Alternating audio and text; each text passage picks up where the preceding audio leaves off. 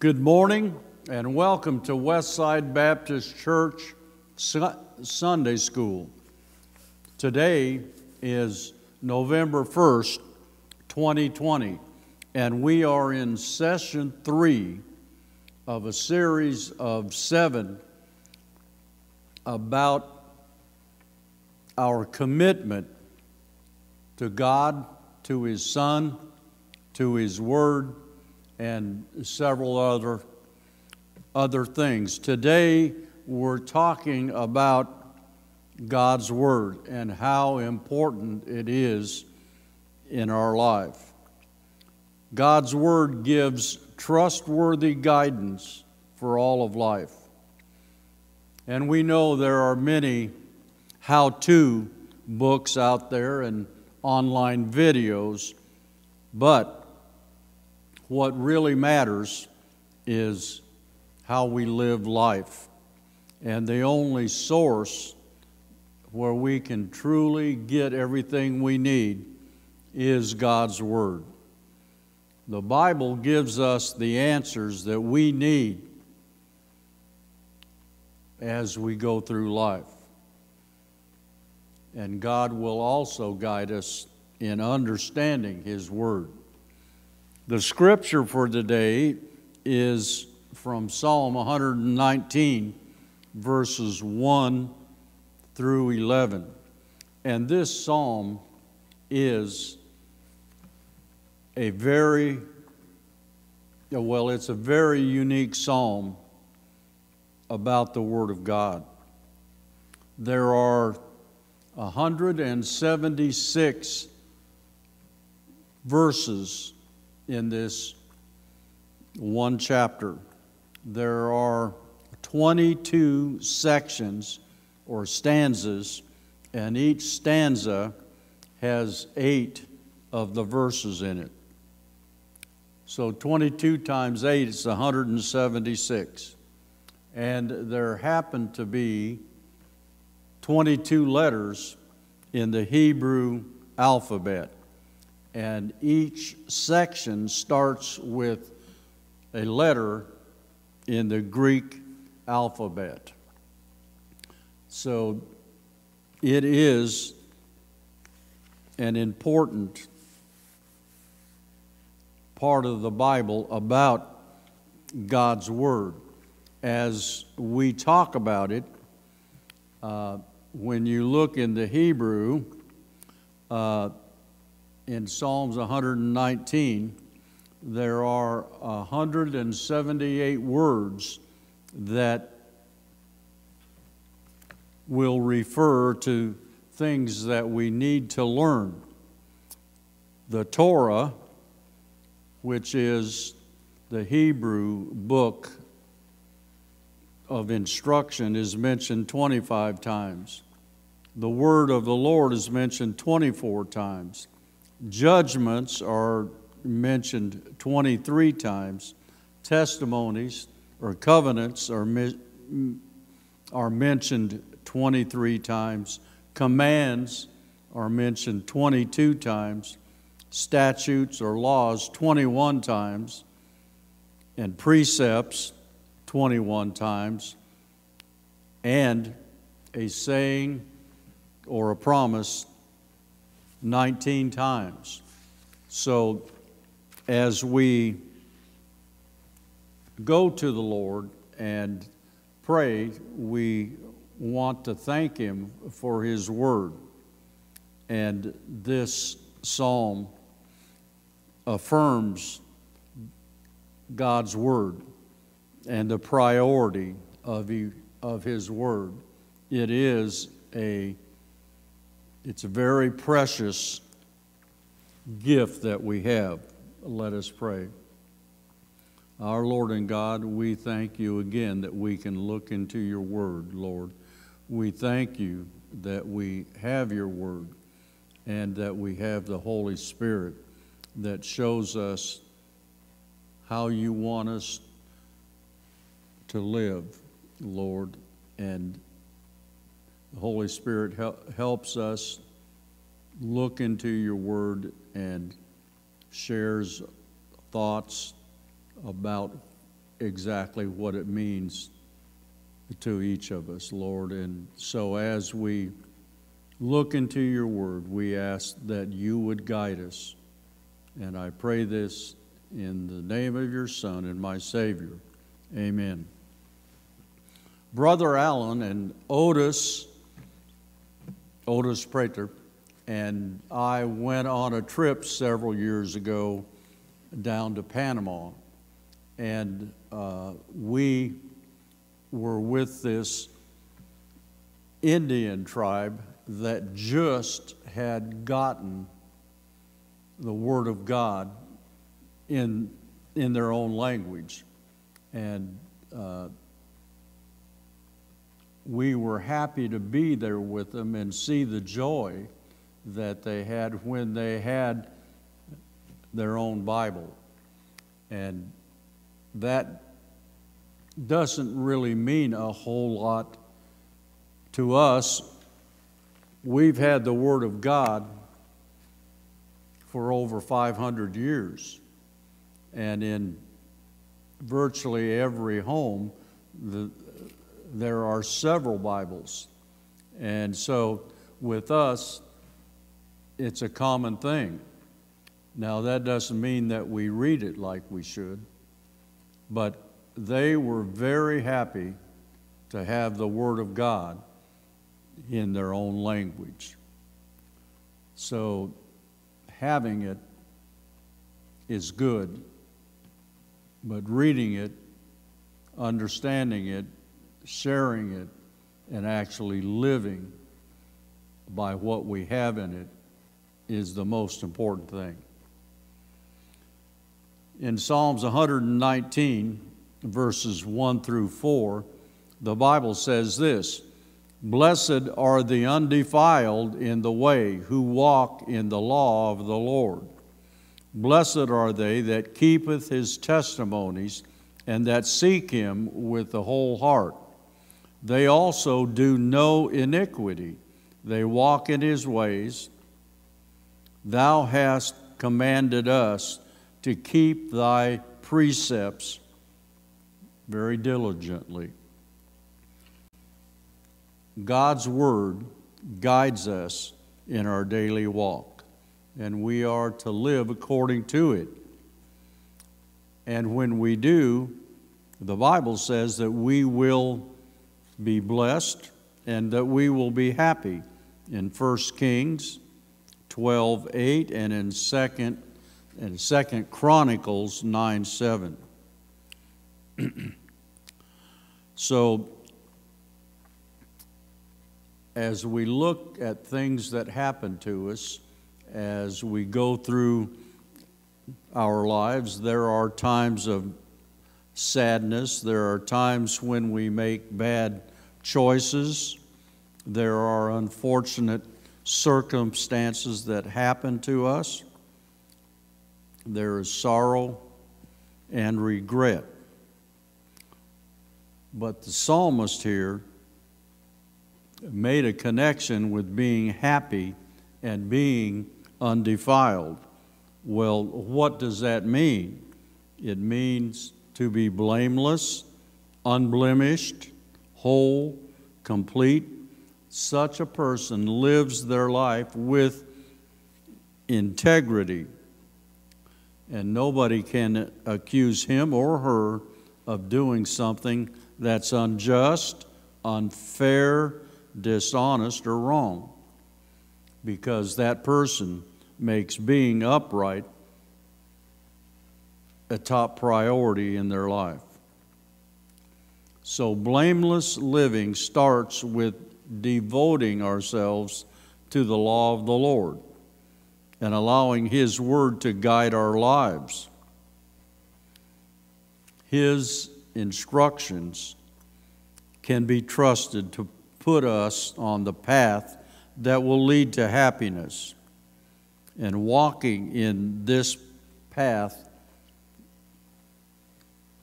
will nourish our lifestyle of obeying Him. The psalmist repeated God's expectation to be blessed or happy. He asserted that happiness comes by way of obedience. And he says that we won't regret it, that we need to pay close attention to it. Otherwise, we might miss the blessings of our Lord and Savior. So we need to devote ourselves to obedience every day. And we also need to seek Him on a regular basis. And when we obey Him, we are eager to seek Him. And He encourages us to look to Him as we obey Him. And when we do, we will find Him, as in Proverbs 8:17 and Matthew 6:6. So we need to keep His laws, His commandments. This type of person will do no evil. And that is because God's laws, especially the Ten Commandments, leaves no room for us to do anything else but what God expects from us. So in our walk with Him, He gives us all the guidelines that we need. And because of that, we don't want to sin against Him. And so the Lord, when we were saved, gave us a new life. And we want to reject the sinful lifestyle. And His Spirit works in us to guide us and empowers us to live the right way by seeking Him, by reading His Word and understanding what He wants. In 1 John 3:9 and 1 John 5:18. The psalmist began to talk with God in verse 4 instead of talking about Him. And we are to understand and do what He has asked us to do. He has commanded us. And we don't honor in the right way sometimes, but He gives us 1 John 1:9, that if we confess our sins, He is faithful and just to forgive us our sins and to cleanse us from all unrighteousness. He gives us the necessary things so that we can walk with Him.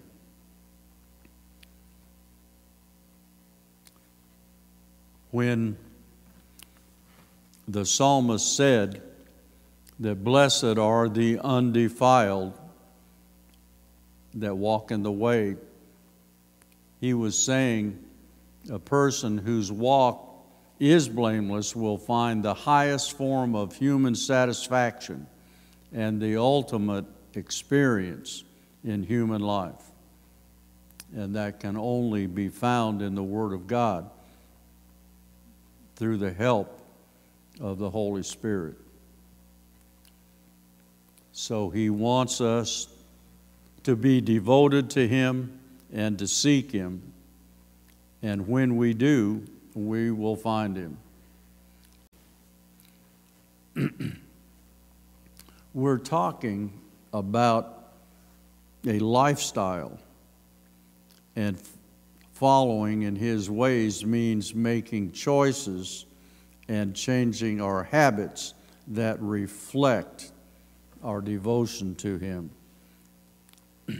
And the Holy Spirit works with us to guide us and empower us. So that's what we need to spend our time and our talents on is obeying our Savior, so that we can have a deeper one-on-one actual relationship with Him that results in happiness. We are children who live in the love of our Father and should want nothing more than to grow in a deeper relationship with Him. Psalm 119 goes on in verses 5 through 8, and it says this: "Oh, that my ways were directed to keep thy statutes. Then shall I not be ashamed, when I have respect unto all thy commandments. I will praise thee with uprightness of heart, when I shall have learned thy righteous judgments. I will keep thy statutes. O forsake me not utterly." God's word assures us that we can be set free from shame. The psalmist here, he was dedicated to the Lord, and the Lord had put him on a journey of growing spiritually, and it showed in his lifestyle. And it was not something that he did because of who he was. It was because he loved God and had Him in his heart, and he wanted to obey God. God never changes, so we can trust Him. His commands are the same. They don't ever fade away. They're not outdated, and they endure forever. And when we look at ourselves through the lens of God's statutes, we see that we have a long ways to go before we become mature believers. So there is a gap from where we are to where He calls us to be. And we need to be completely devoted to Him.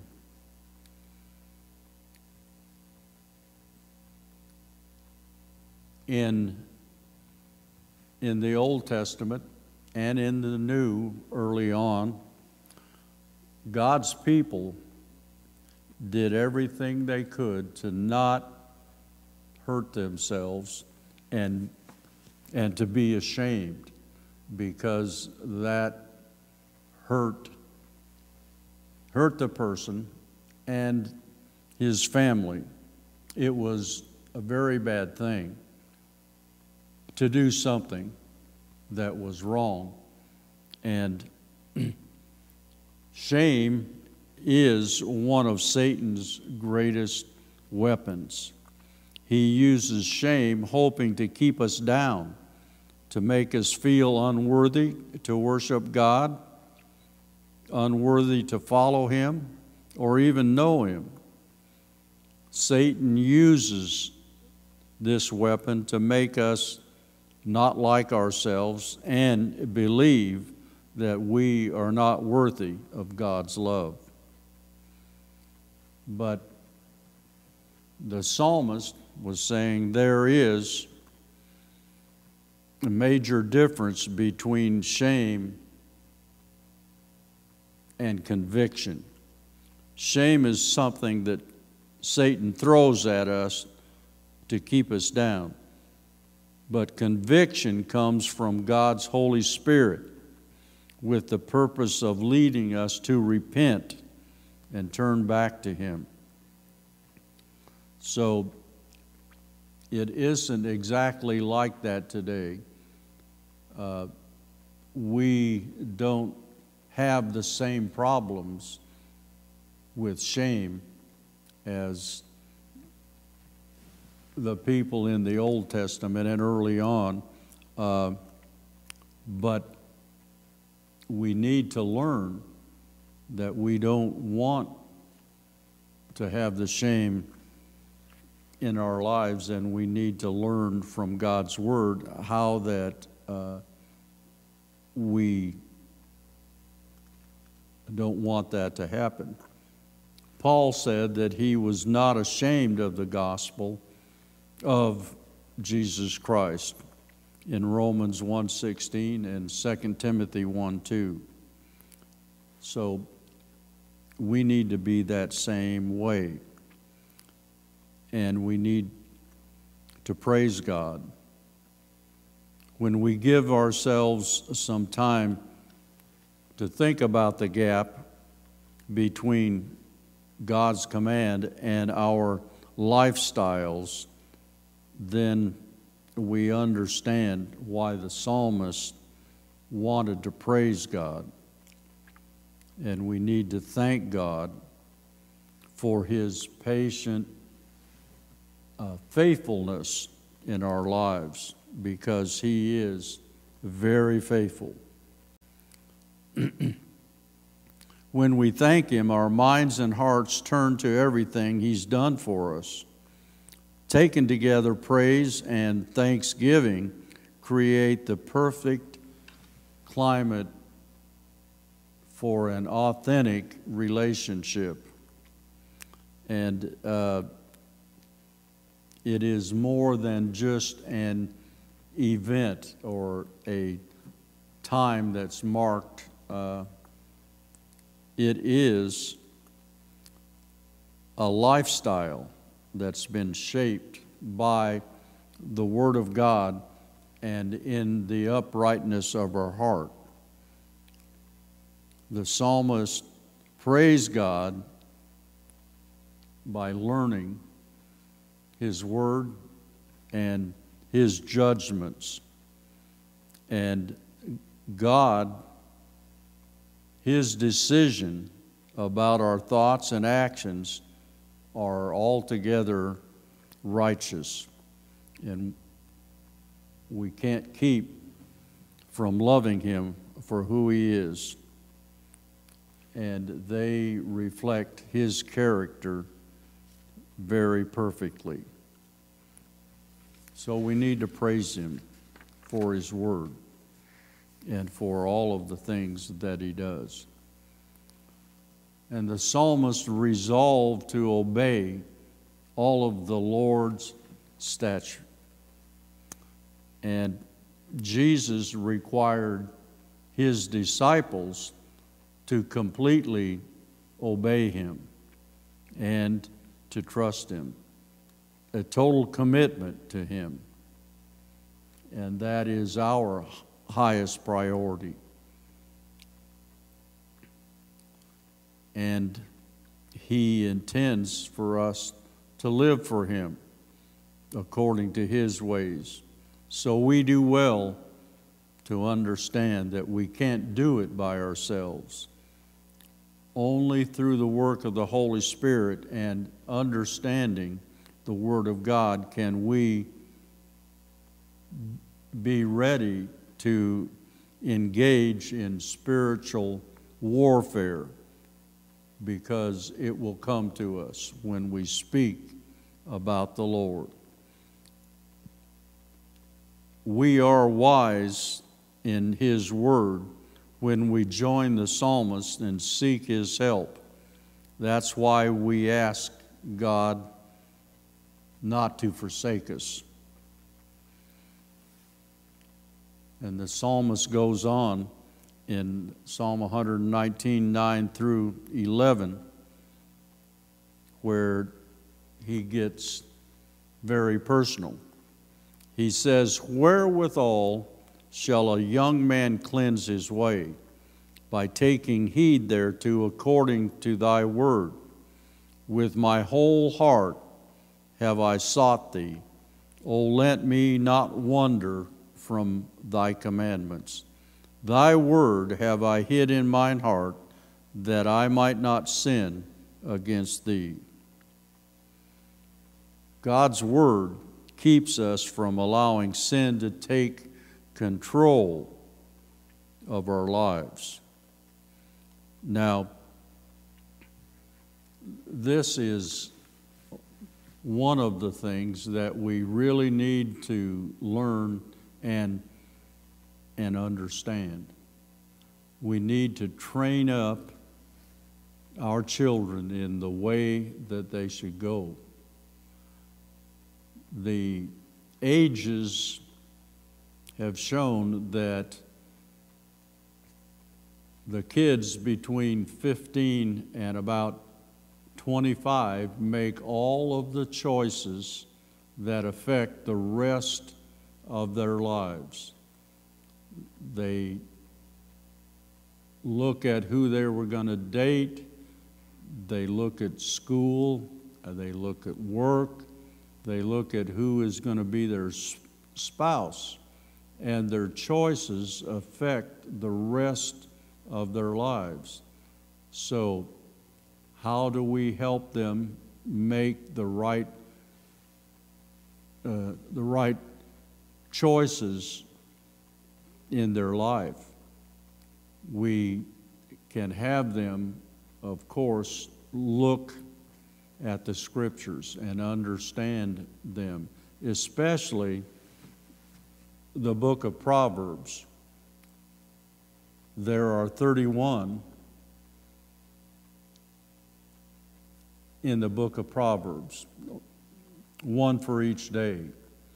And in that, if they read it every day, and if the parents help them understand what is being said, they will have the right kind of knowledge to help them make the right decisions.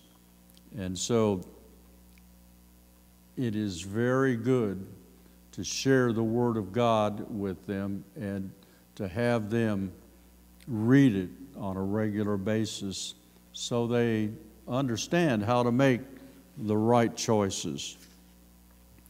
So they need to take heed according to God's Word, which helps them guard their walk with God by obeying His Word and living according to His precepts.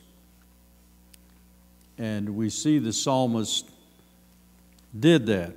He dedicated himself to seeking the Lord. And seeking the Lord wasn't something that he casually did. He didn't seek the Lord by, some kind of research, some kind of project. And it wasn't one of his hobbies. His need for the Lord was very deep.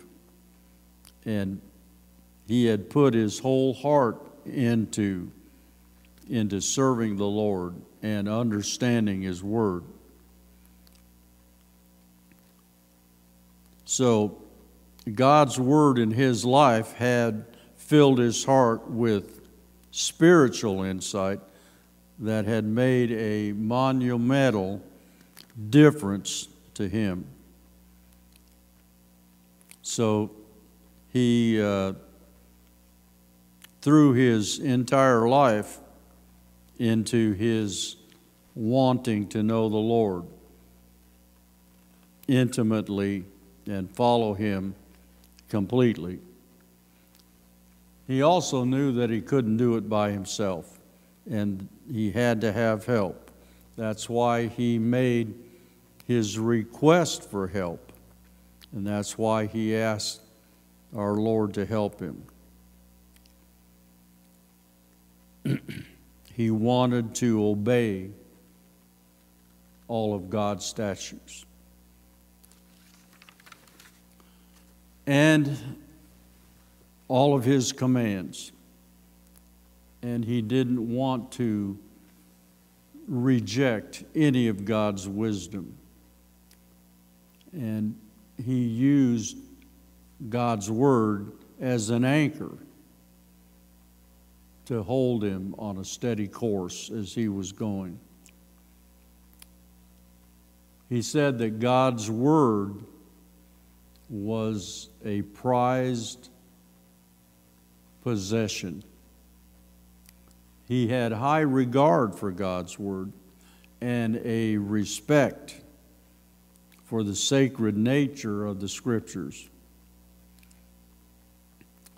So he spent time in the Lord's work and in His Word. So he hid the treasure of God's Word in his heart. And with God's Word in our heart, it has a powerful effect on us. And if it's planted deeply in our hearts, it can change us spiritually.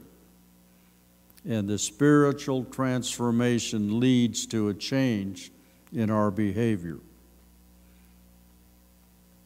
And it will help us to not sin against God.